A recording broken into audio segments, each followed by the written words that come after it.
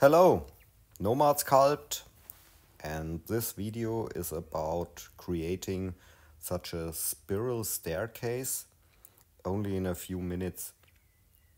So let's start. So something here like this.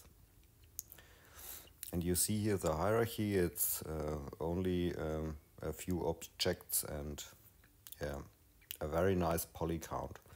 Okay, so I start from the beginning. So I delete here everything. And I add a box and I change the topology of the box, so we only need division 0.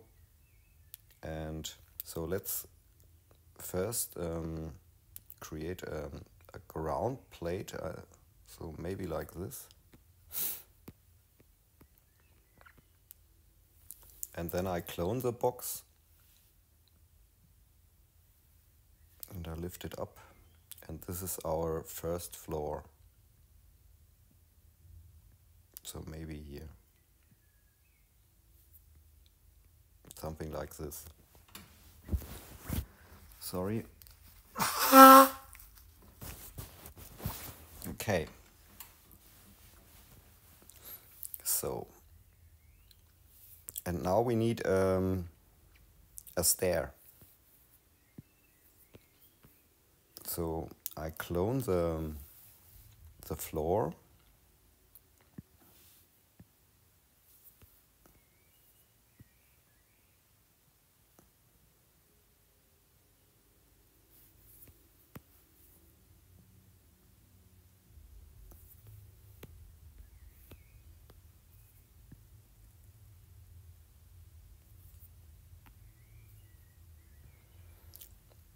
So I bring it in position where, so this is the first step here, and for this here I bring it in the top of the hierarchy and I hide the other parts here at the moment. So we only need our stair step and for the rendering I turn off the smooth shading. So I can validate this object now and use the cell mask. Where is it? So, and here turn off symmetry. So mask the vertices here, and now you can scale this stair step like this. Okay, so we can clear the mask. Now use the gizmo tool, and on the left side here you find here a pivot option. So activate it, and now you can bring the pivot in the rotation position where the center of the rotation for the stairs, like this here. Okay. So now we can leave the pivot option. The next thing is here, press the add thing and add on the gizmo position here, this checkbox is important, a group node. So here's our group. The group node is important, so don't forget it. Okay, now select the step here, and we have to add a few things. So here's the insert option tool or insert tool, and we can create insert here a cylinder. So, and I pick the position here, and I change the topology a little bit. So this is for the anchor for the stairs, and then I clone this cylinder here I use a transform tool and bring it here in this position to this is one thing for the handrail. Okay, so I think now these are all the parts we need for a step for the stairs. Okay. The next thing is, so I activate again the floors. So, and I use here the side view, and I create now a tube tool, path. So, and I draw here a tube in the space. So I try to pick here the positions. It don't have to be exact. So here, oh sorry. So I zoom a little bit in.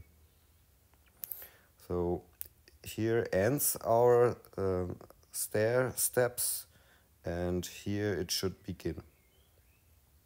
It don't have to be exact, so only by eye. So press here the three dots, the green dot, and now here you see your gizmo position. So, and the next step is, so we are inside our group here. You see here's our group and here's our tube. And now when we use here the gizmo operations here, you can press here reset. And then the tube aligns, so it's now complete straight. And it's in the correct position of the spiral stairs. So the only thing we have to do is bring it in the correct position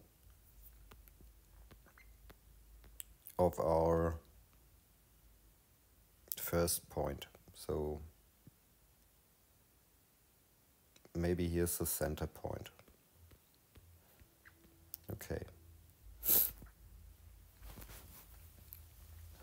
So this tube here we can bring now outside our group. Okay. The next thing is here in the tube 3 dots menu here. You can create a curve repeater out of this group of the tube. So press here curve repeater and make it separate, so that's not as a child. And now put your complete group inside the curve repeater. So you see here now a second step appears here.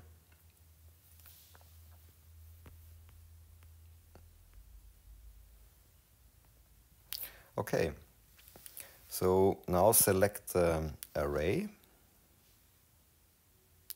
and here in the top menu you can add twist nodes, so like this.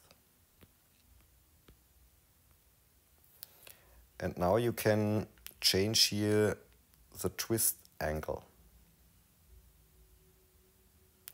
So you see here 90 degrees, and so you can, what you need. So maybe we need only 90 degrees. So, sorry, I tap on this and tap in here minus 90 degrees. So like this. And then we can change the count of the stair steps. Maybe like this.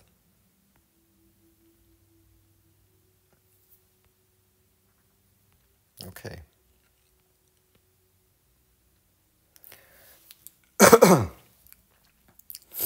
we can select everything here, and we can move it here in position. So don't be afraid of the movements here. So like this. It's not a perfect stair. I hope you understand how the workflow is. So, okay. The next thing is we have here our tube. And from this tube we can create a clone. Okay.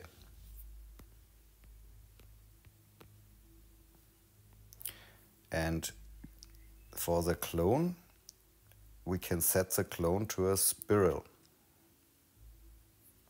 So now we know here in this setting our twist angle is 90 degrees. So, and we have to change our radius. So you see in the top view, now our radius is correct. And here you see other setting here. This is the angle offset. So we have to adjust it to the position. So I zoom a little bit in.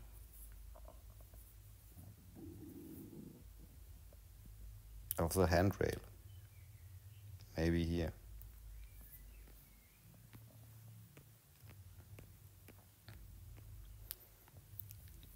And you see the gizmo is a little bit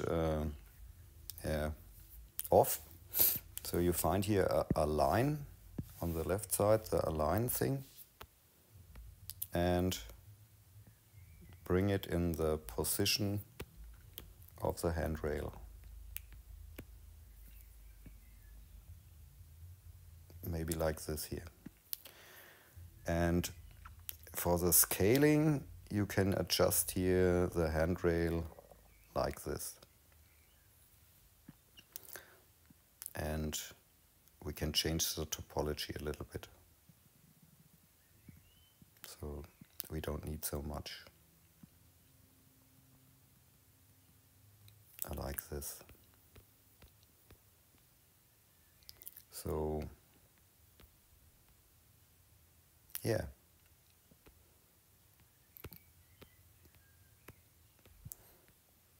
And if you like, you can pick here the cylinder and create a clone and move it here in this position.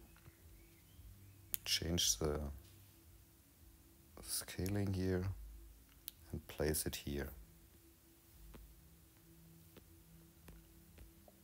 Like this. And the handrail, maybe we can also clone.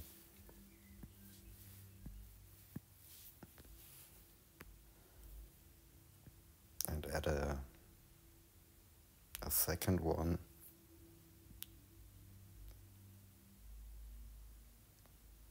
Like this.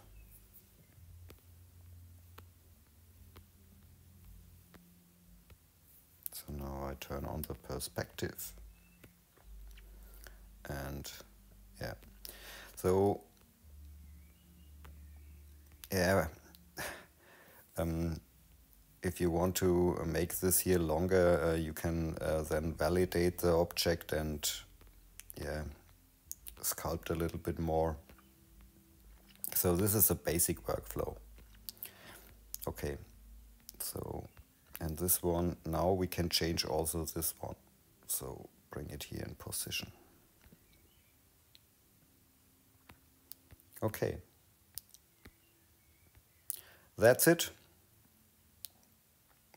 Have fun with sculpting. Ciao.